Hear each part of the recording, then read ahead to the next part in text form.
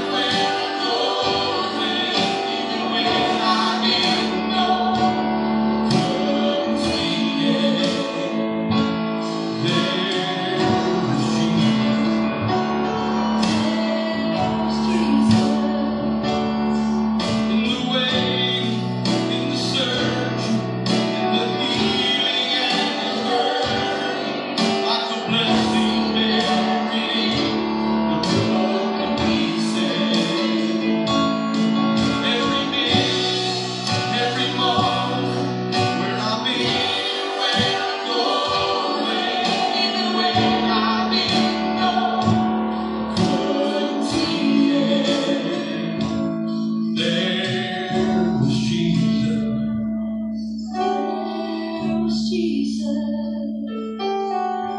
time I try to make home my own,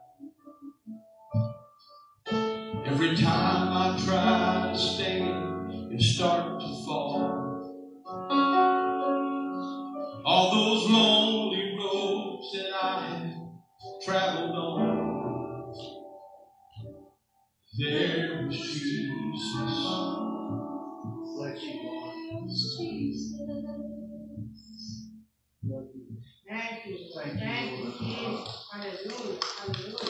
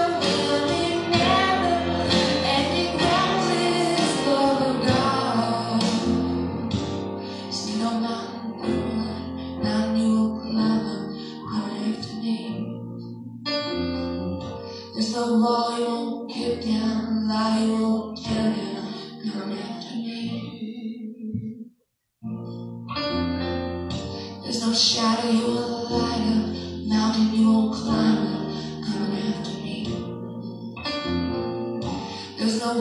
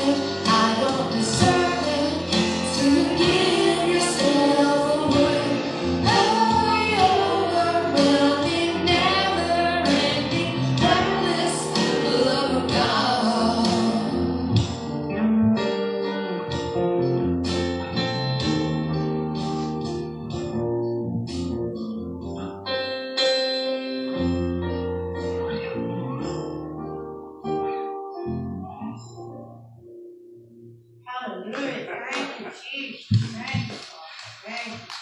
Hallelujah. Hey, we can do better than that. Thank you.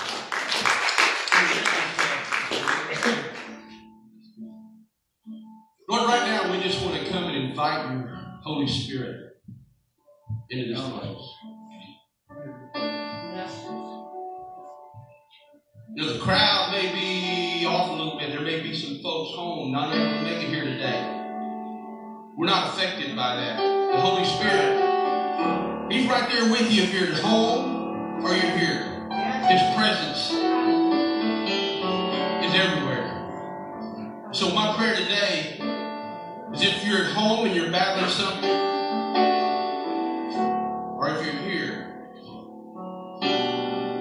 the Holy Spirit is right there with you. I would encourage you just to reach out and say, Lord, strengthen me.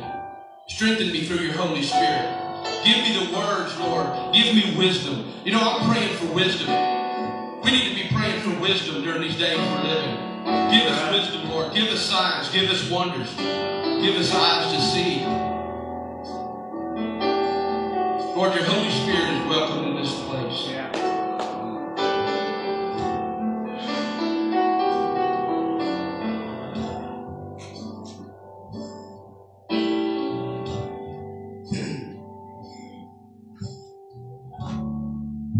There's nothing worth more that will ever come close. Nothing can compare. You're our living hope. Your presence, Lord.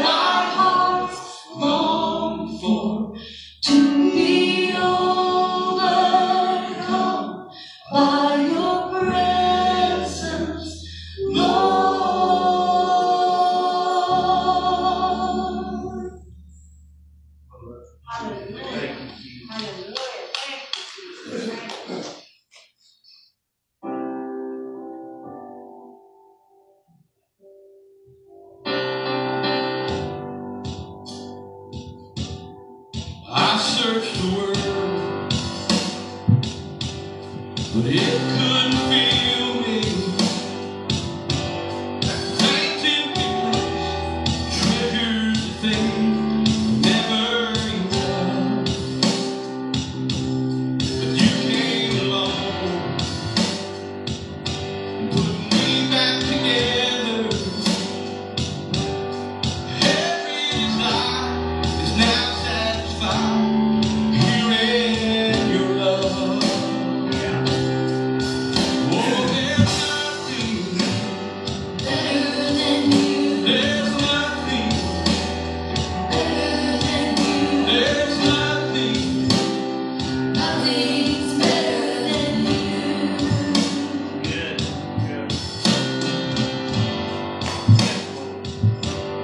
I'm not afraid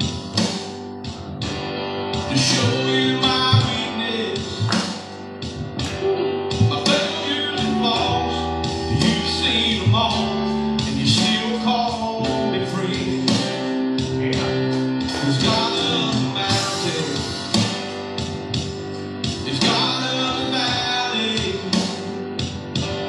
There's not a place your mercy and grace won't find me again. Oh, there's nothing, Better than you. there's nothing, Better than you. there's nothing. Nothing's better than you.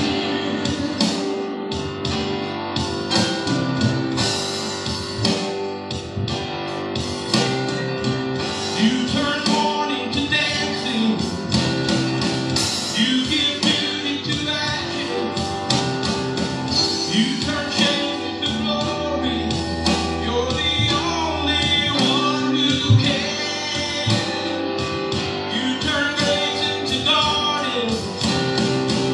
You turn roads into armies. You turn chains into highways.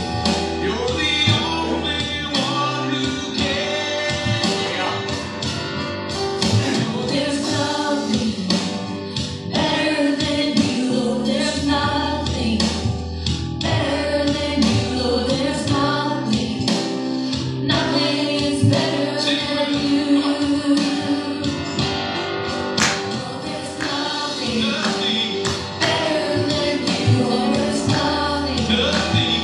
better than you. Oh, there's nothing. Nothing's better than you. Sing it with us. Oh, there's nothing, Better than you. there's nothing, Better than you. there's nothing Nothing's better than than you.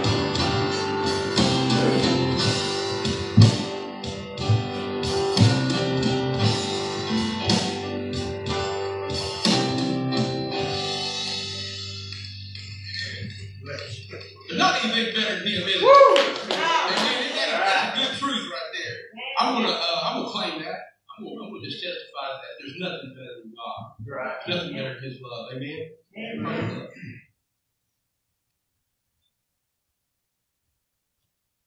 Okay, we're gonna pray over the offering. I'm gonna pray not over the offering, but I'm gonna pray over the worship and the word today. This thing ended up way too quick. I'm like thinking, gosh, I guess that's right. Well, Lord, we just love you. We thank you, Lord, for all you're doing. Yeah. Lord, we thank you for touching each one's body that might be going through something. I'm going to lift up my mom today. Mom's going through some things this week. Lord, I'm going to lift her up to you. There's going to be other moms that we're going to lift up as well. Dads. These are trying times, but you know what?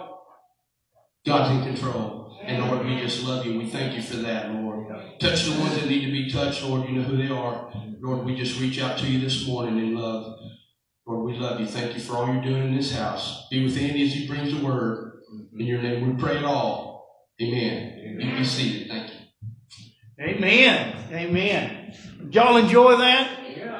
There's we've had some things come up this morning. We got a phone call and that had some guys that weren't feeling well for the worship team, and so we thought we'd try to tap into Trinity Fellowship, and I'm so thankful for them.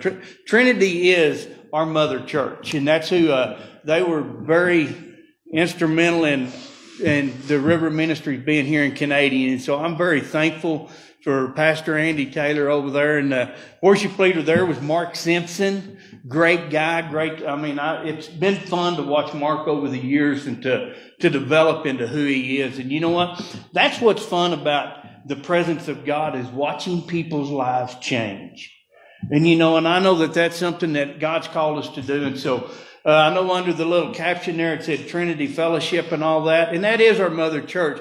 But you're at the River Ministries, in case y'all didn't know that. So so I'm thankful that we was able to do that. I got a lot to be thankful for. I know I've been out for the last couple of weeks. We had our WOW women, the women of worship, set in as a worship team for the last couple of weeks, and they shared with us through words, and also shared. Jamie Baker came and shared with us as well, and so I'm very thankful to have men and women around me that can just step up and do whatever it takes. And so I appreciate Elizabeth being able to tap in to Trinity there this morning. Now, I texted Andy right before services started here, and I told him, I said, Andy, we're tapping into y'all's worship today so that we can do this. And he texted me back, and he says, both our projectors are down today. He says, it ain't going to work. So that was actually last week's worship service that we watched. They're right there. And so, but very appropriate. I love it. I love the message of it. And so, I do have some things that I feel like I want to share with you here today. And, I want to do something before I really get started off into this. And I'm going to probably ask Sherry to come help me with part of this in just a minute, because we go back every morning before our service, and we go and share with each other. And one of the things that we do, and we're just sort of accustomed to it, what's the Lord telling you? You know what? That's the most important thing that you can ever get in your life, is to know what God is telling you personally. Because that's the kind of God who He is. And so one of the things that I began to share with Sherry this morning, and we were fixing to pray for an individual this morning, and the words came, and I started speaking, and I told Sherry I wanted to pray for him. And before I got these words out, Sherry's saying some of the exact same words I wanted to say.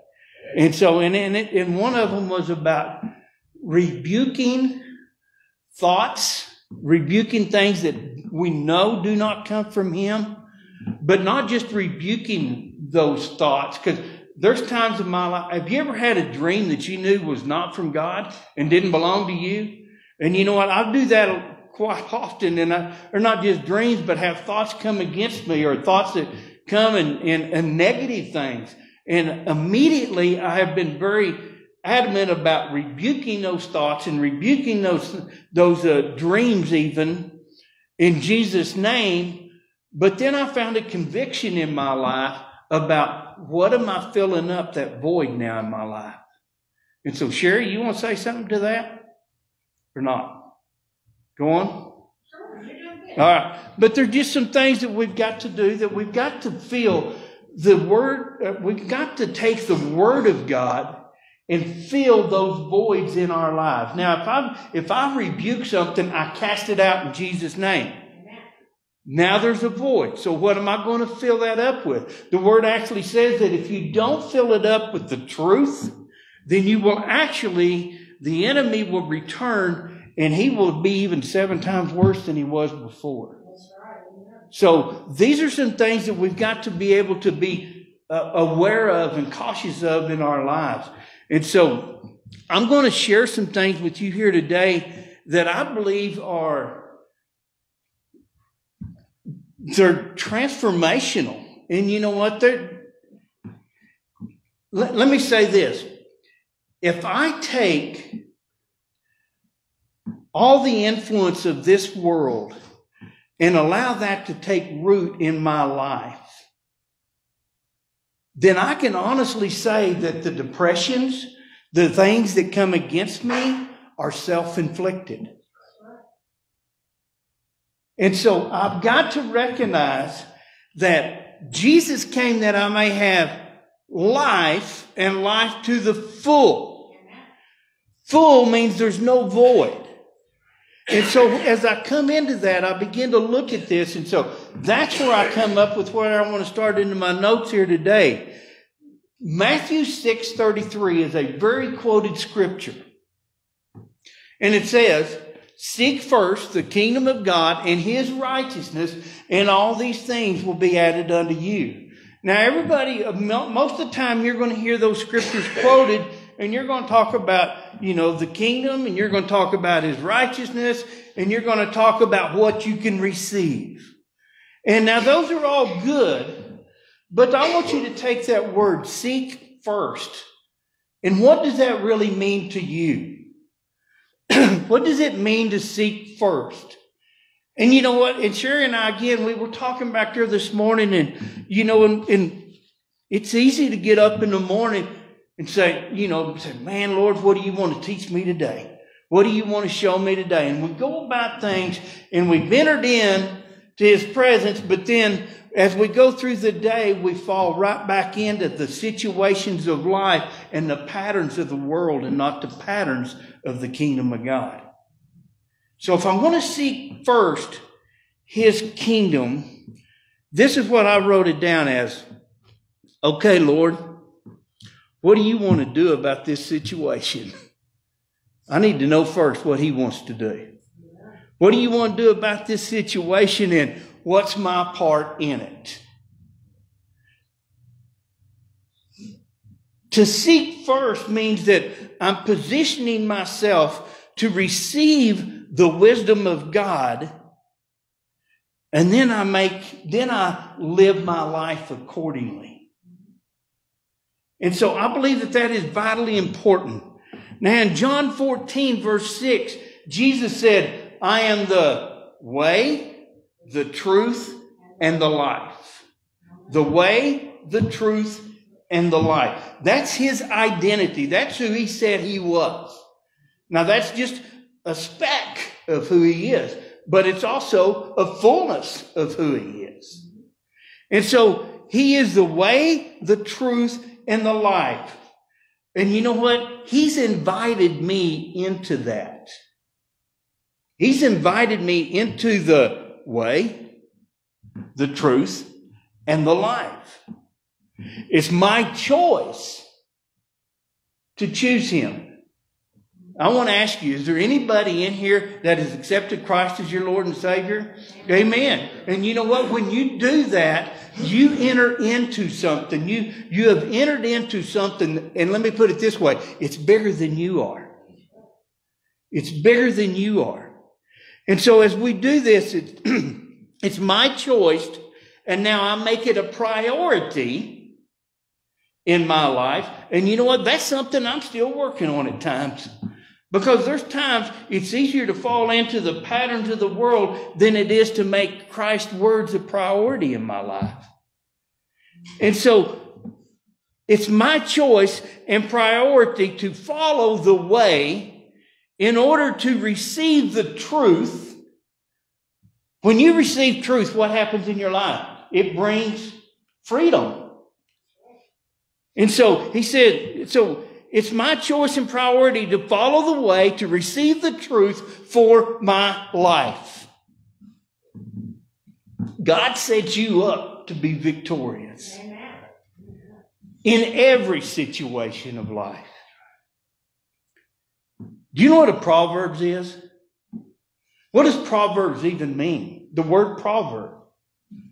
This began to kind of, I began to see some things, and so I looked it up on Google. And you know what I found on Google? It simply said, it is a general truth or piece of advice. And I go, that's pretty lame to me. So I wanted to know, and so I was asking, Lord, what is this? And he said, and he began to remind me that there's 31 Proverbs in his word. In the book of Proverbs, there's 31 of them.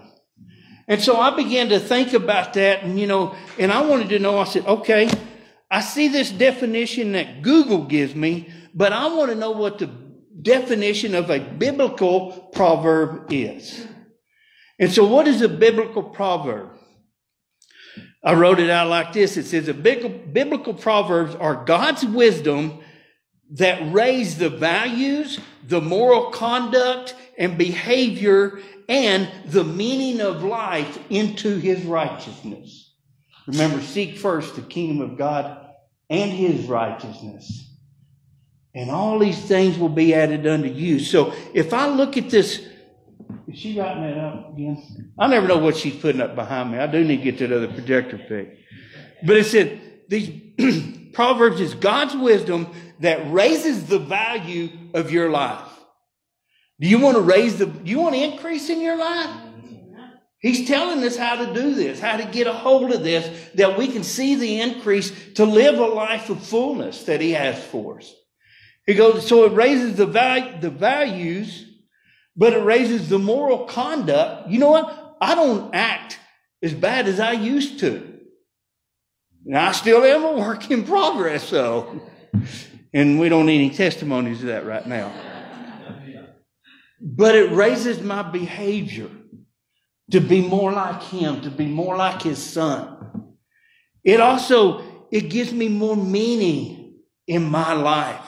When I take the Proverbs, the biblical Proverbs, and apply them into my life, it changes me. And then, you know what happens? The transformation that happens, I actually become a light in a dark world. Today is October the 18th. I turned to Proverbs 18, and I just want to look at these first two scriptures right here. And just listen. You want to know what the Lord says that will elevate you in your life? I believe that this is it. Just these first couple of verses. We could go on and on, but I'll just stay with these two. And it says, an unfriendly man pursues selfish ends. He defiles all sound judgment. You know what I get out of that? Selfishness is a killer. God didn't call us to be selfish. Your relationship with him is not just for you. Remember, he created you to be salt and light in a dark world. What does salt do?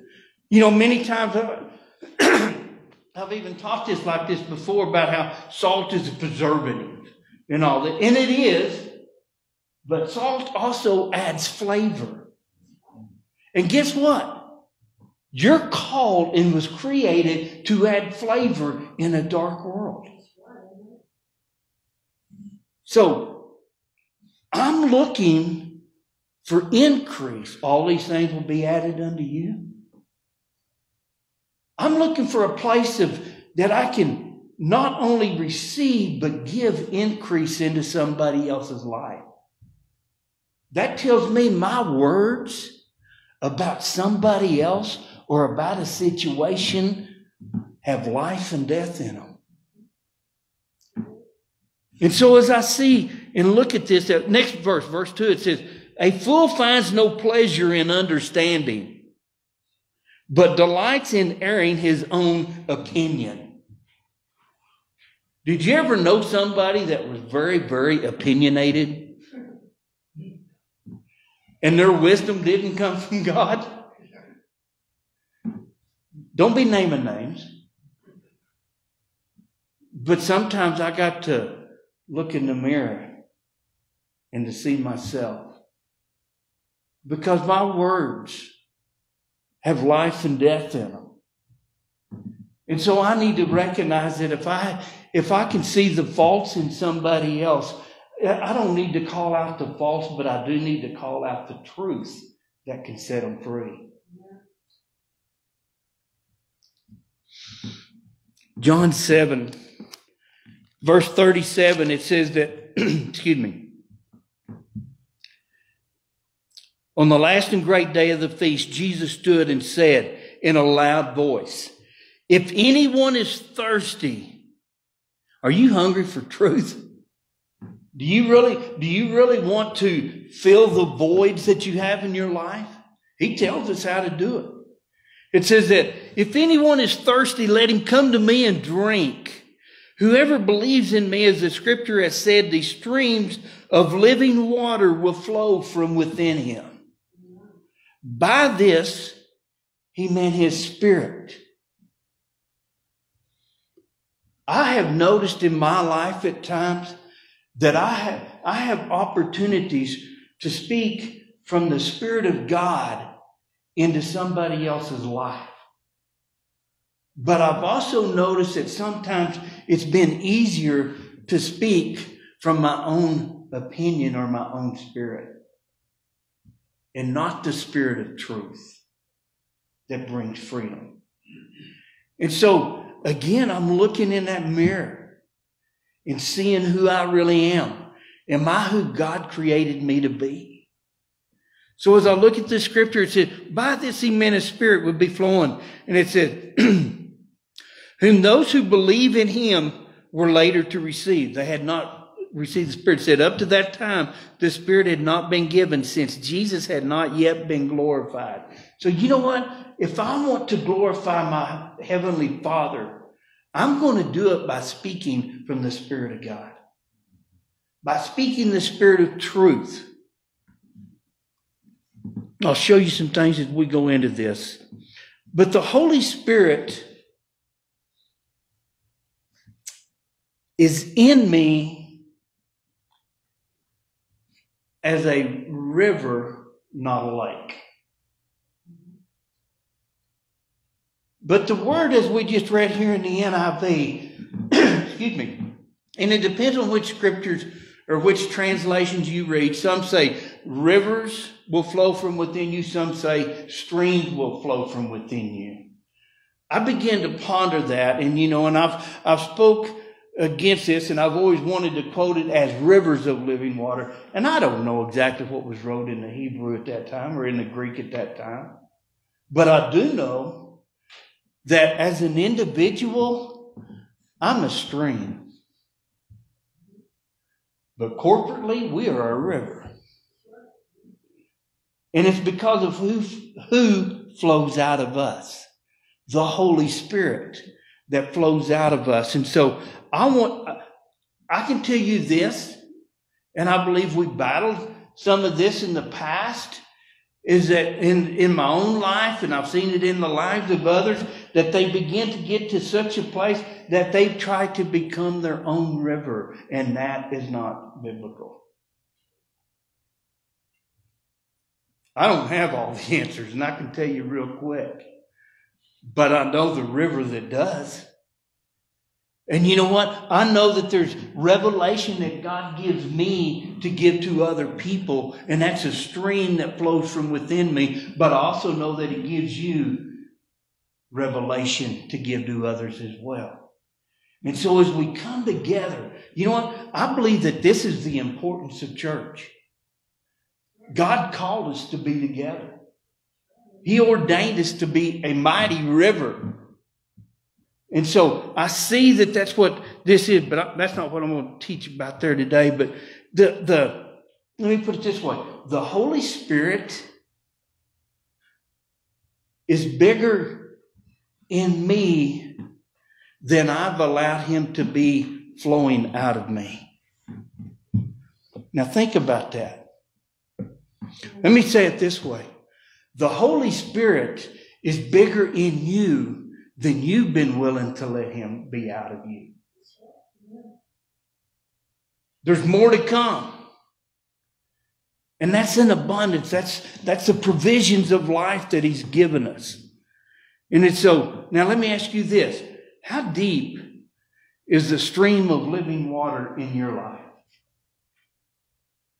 How deep is that stream of living water in your life? Is it a priority that you're sensitive to hearing the Father and seeking Him to hear the revelation that you can give to somebody else? That's what He's called us to do. That's that being that light and that salt that He's called us to be, adding that flavor to people's lives. You know what He didn't do? He didn't call us to be condemning. He didn't call us to be unforgiving. because that's not his nature. John chapter 3. When y'all hear the words John chapter 3, is there a certain scripture you think about? John 3:16. Well, that's very true. Probably the most quoted scripture in the Word of God.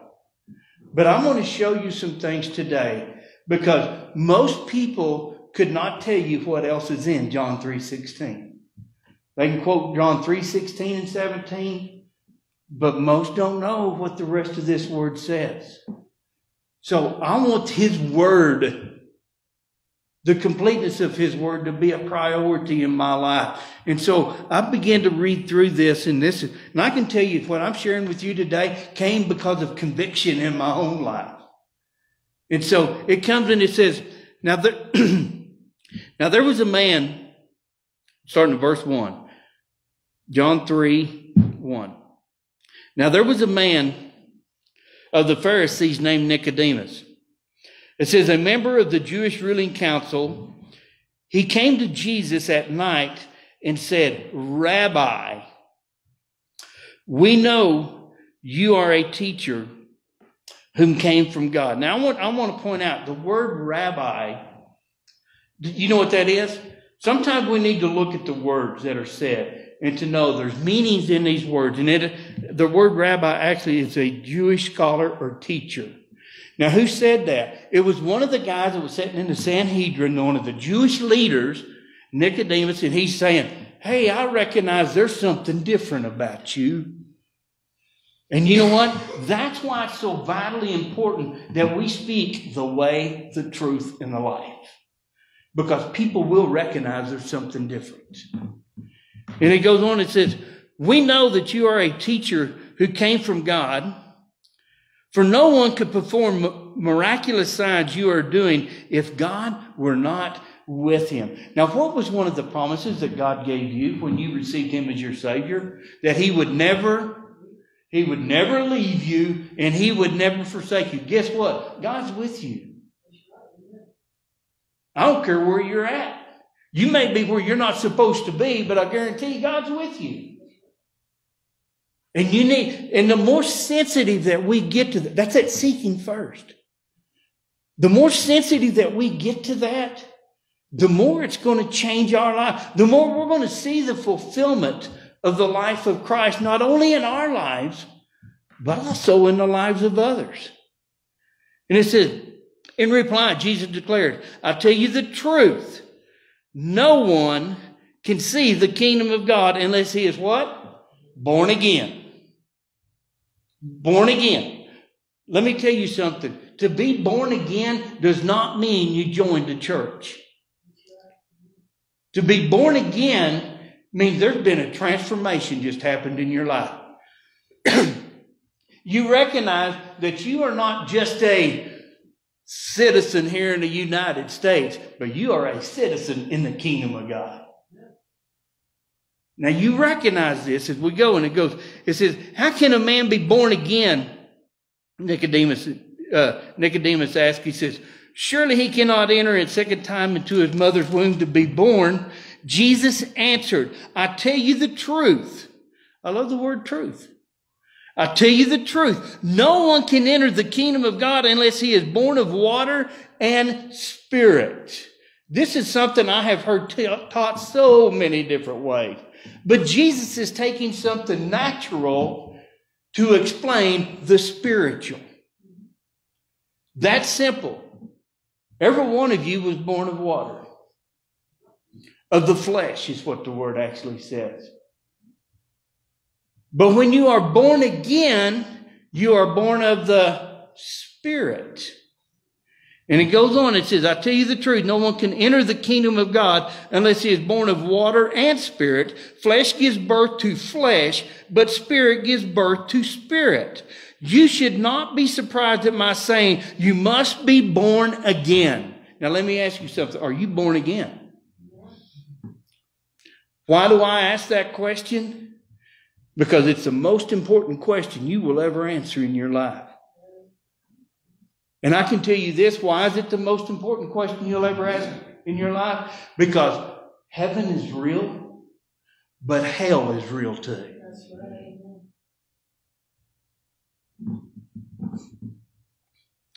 You should not be surprised at my saying you must be born again. The wind blows wherever it pleases. You hear its sound, but you cannot tell where it comes from or where it is going. So it is with everyone born of the Spirit. Let me tell you something. I can tell you that I am in a place today because the Spirit of God has led me to here. Now, everything along that path, I was not led by the Spirit. I was led by the patterns of the world in a lot of it. But God, when I accepted Him, never left me. He never forsook me. But His Spirit was there to guide me. But I want to go back even to a point before I was born again.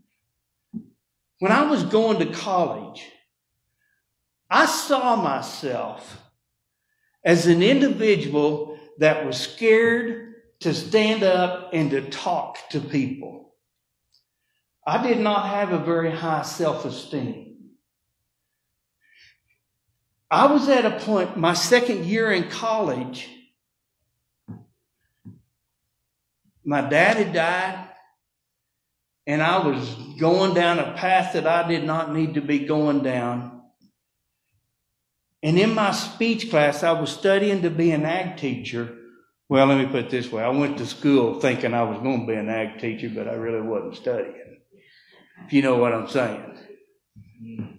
But it came to the point to where they told me in my speech class that I was going to have to stand and give a talk before the entire assembly there at the school.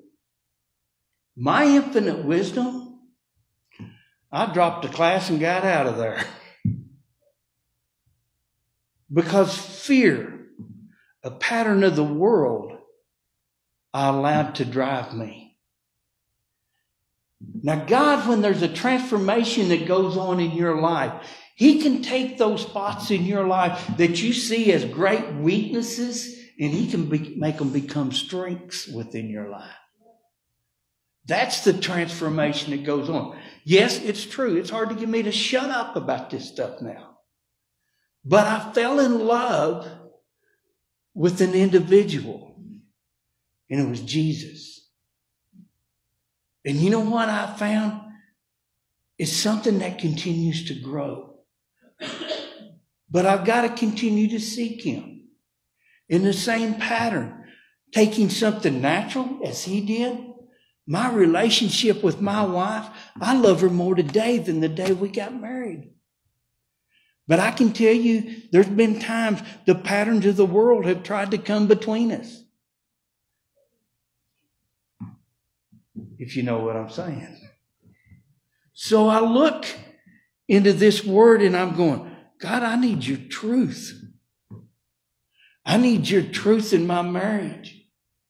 I need your truth in those areas I see as weaknesses in my life. I need your truth in every aspect of my life that I can live and be who you created me to be. This word goes on, it says, we've got to be born of the Spirit. Verse 9, it says, how can this be? Nicodemus asked. And Jesus replied to him, He said, you are Israel's teacher, said Jesus. And do you not understand these things? In other words, He's supposed to be one of the spiritual leaders. But He's saying, you don't understand what I'm trying to tell you. And He goes on, He said, I tell you the truth. There it is again. I tell you the truth. You know what He's doing when He says, Jesus says, I tell you the truth? I'm going to give you a testimony about who I am. You get to know Him better. You know what? The greatest thing that you can ever do is not to know Jesus, but the greatest thing that can ever happen is for Jesus to know you. Because remember, He said, at the end, He said, there's going to be people that said, man, Jesus, did we not go and do all this stuff in your name? And He said, away from me, for I never knew you. You can't hide from Him.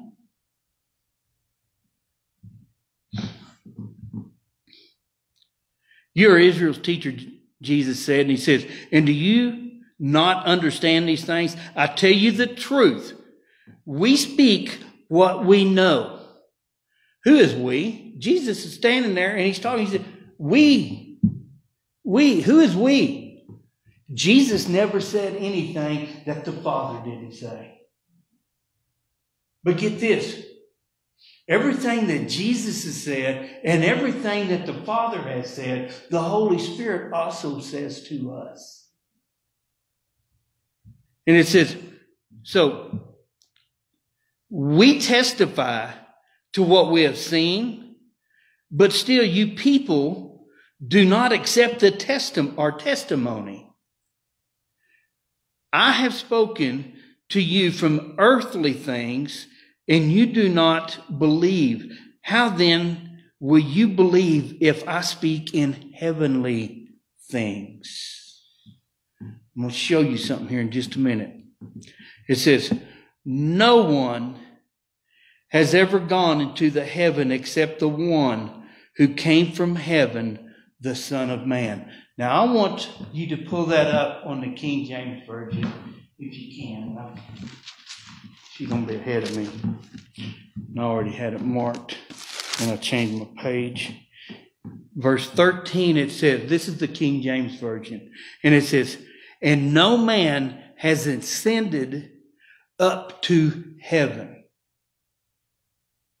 but he that came down from heaven, even the Son of God, which is in heaven. Where was Jesus at that time when he was talking to Nicodemus? He was standing on the face of this earth. But he also, his testimony was that he was in heaven. Every miracle that Jesus performed, he did as a man, not as God.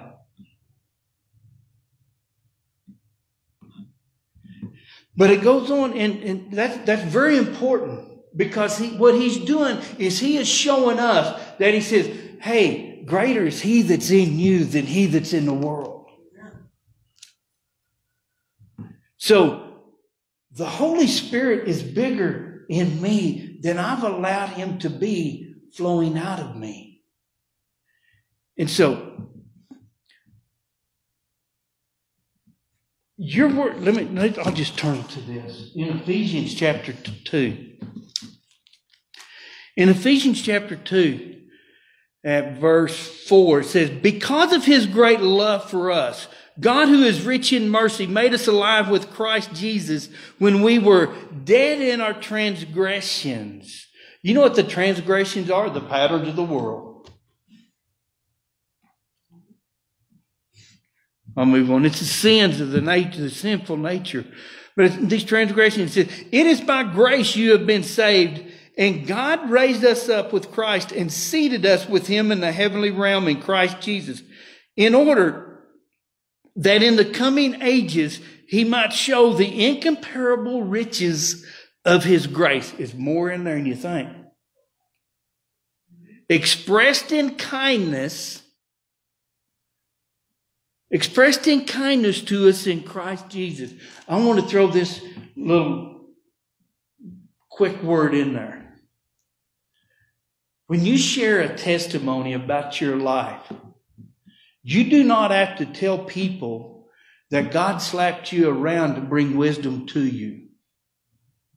Because he brings wisdom to you, and that may bring conviction in your life, but God's not going to reach down and slap you.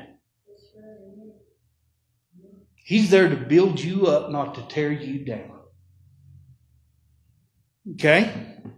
That's a word for somebody, I believe. But it says, for it is by grace you have been saved through faith.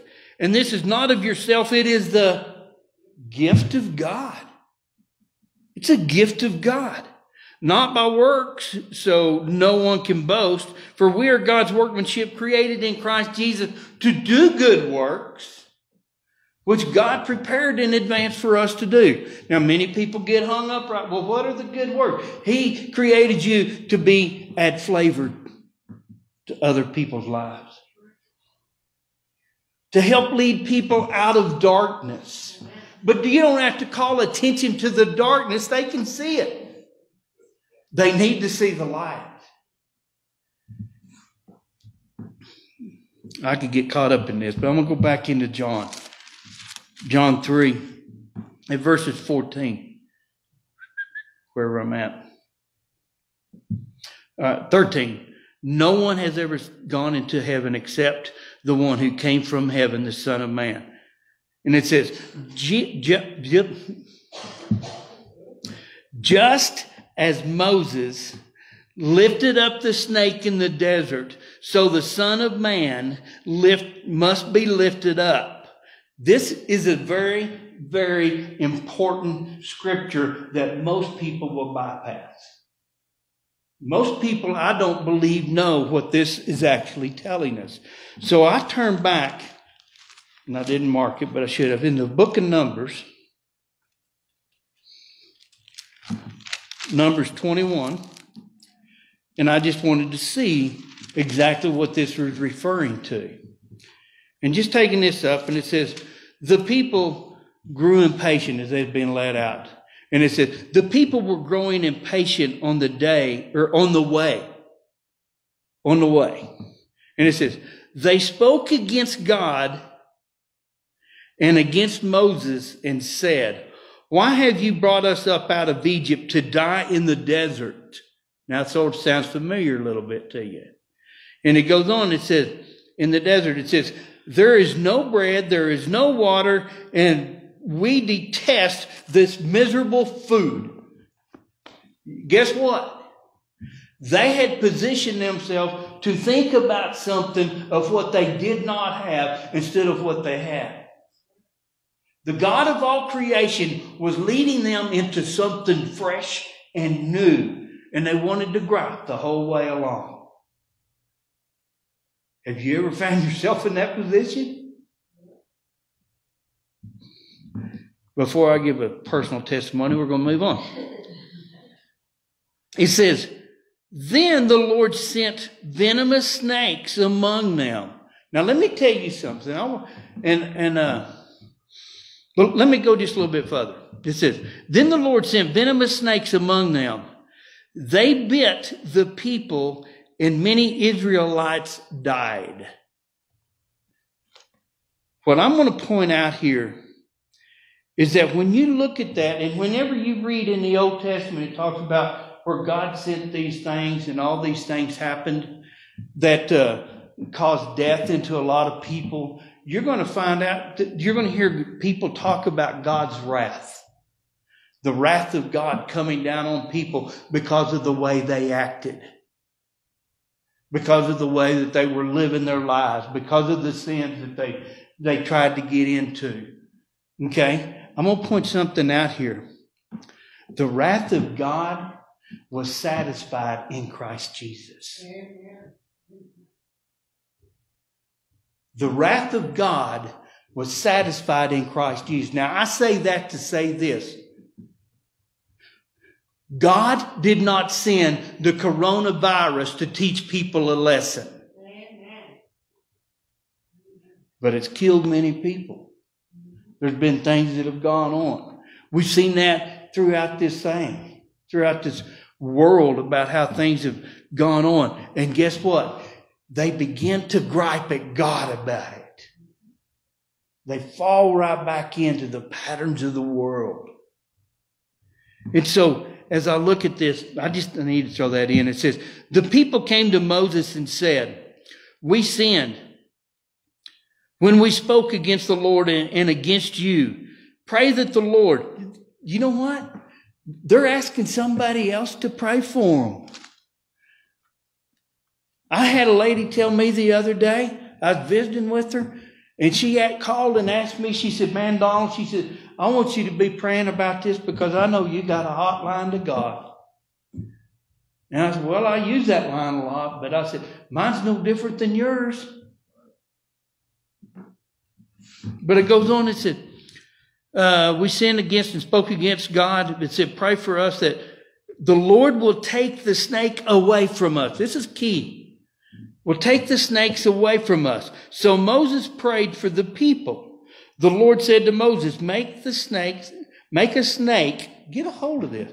Make a snake and put it on a pole. Anyone who is bitten can look at it and what? Live. This is important. The snake, and it goes on and says, so Moses made a bronze snake and put it on a pole. Then when anyone was bitten by a snake and looked at the bronze snake, he lived. What is this telling us? Remember, this was a reference from the book of John. You're seeing a prophecy fulfilled in Christ's life.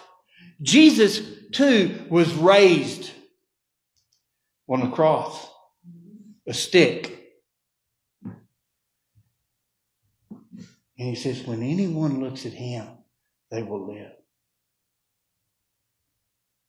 We've been looking at the patterns of the world way too long. We've been wondering why God's not doing what we think he's supposed to do, and we forgot to recognize and look at him and see what he has done. And what he's continuing to do throughout the lives of people that are led by the Spirit of God. I hope that clarifies some things for some people. But in the book of Romans, somebody should have marked all these in my book.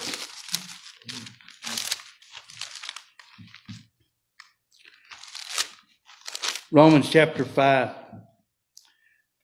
verse 9.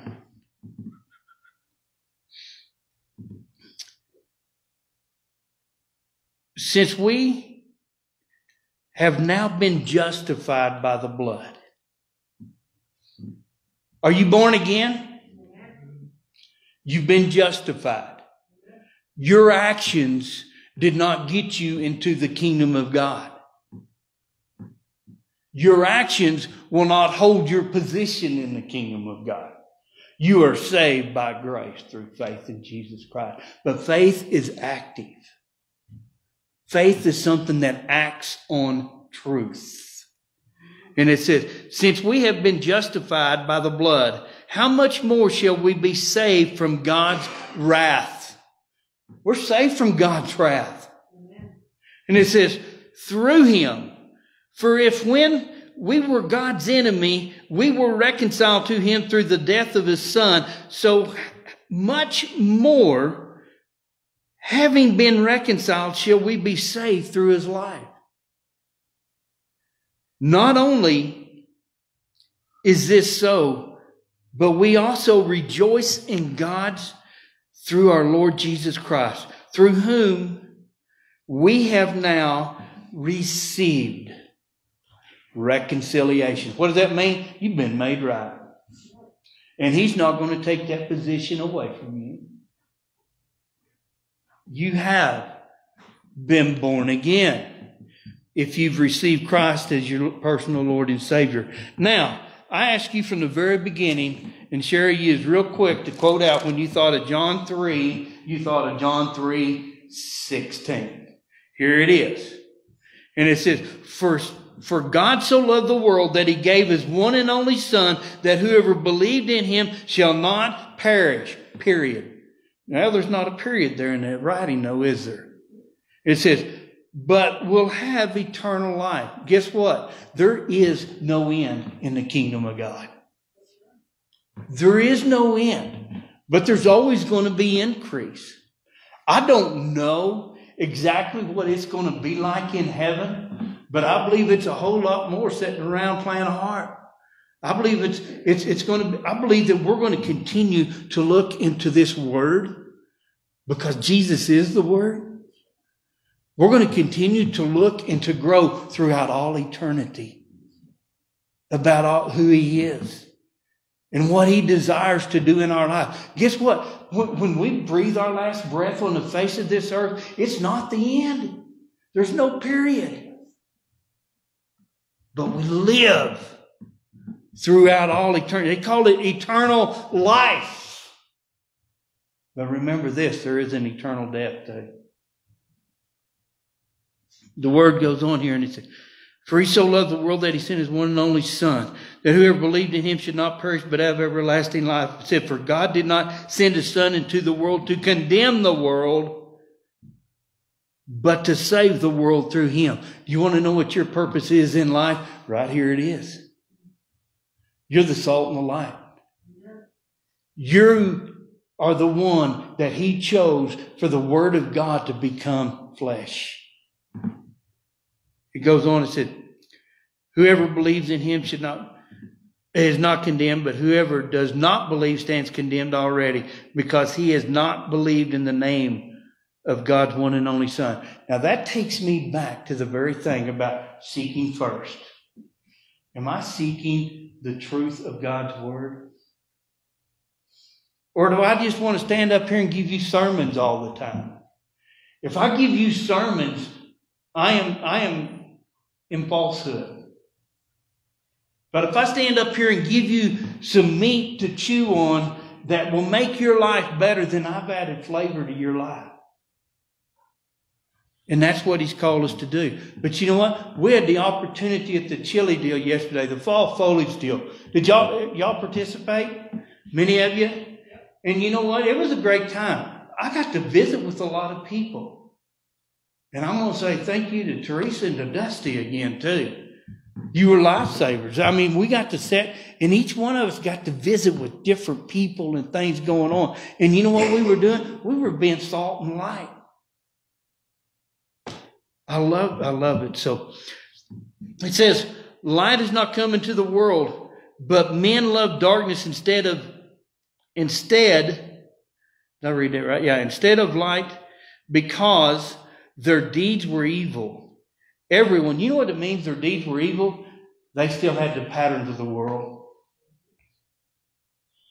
That's where evil thoughts come from. The patterns of the world, the enemy that has influenced this place. Now, I'm having fun. I could keep going, but I better quit. Let me put it this way. The Spirit of the Sovereign Lord is on you for a purpose. You can turn to Isaiah 61 and you can begin to see that purpose that God has for you in your life. It goes on, you can turn to Psalms 103 and it begins to talk about it. It says, praise the Lord, O my soul, and all my inmost being. Praise his holy name. Guess what? Your life is an act of worship. John 4 talks about it, says, true worshipers will worship him in spirit and truth. And those are the kind of worshipers the Father seeks. Your everyday actions, my everyday actions, my everyday words, your everyday words are an act of worship. But you need to know who you're worshiping. You're going to worship religion, the world, or you're going to worship God the Father, the Son, and the Holy Spirit. There's life in one, and that's him. Father, I want to thank you. I want to thank you, Father, for giving me the opportunity to share your word and to the truth of your word. And so, Father, my prayer is that, Father, that your Spirit will always be the teacher in every one of our lives. That, Father, we don't just take a sermon as the gospel, but we take your word as the gospel. But, Father, I know that it's your word, you being the way, the truth, and the life that brings transformation into our lives. And you said that in the midst of that transformation, that whatever we do, we are to do it with all our heart as working for you. Father, I thank you that you've called us friend. You've called us children. But may it always be our heart that we continue to serve you in everything we do for your glory in Jesus' name. Amen. Amen. Thank you for listening in today, and thank you for being here. And I just want to say this. If you don't know Jesus as your Savior, don't leave without him. Go forth in Jesus' name. Amen.